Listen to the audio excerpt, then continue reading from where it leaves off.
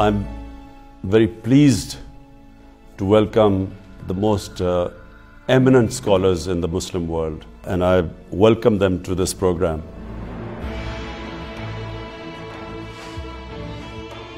I will ask all of them the one question which I think is very important for young people in the Muslim world. They want to know the answer.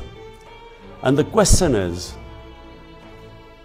our Prophet Muhammad sallallahu alaihi wasallam, from the time he arrived in Medina in 622 to the time he left us in 632, what did he do to transform these people from people who had no relevance in the world, and the same people became leaders of the world?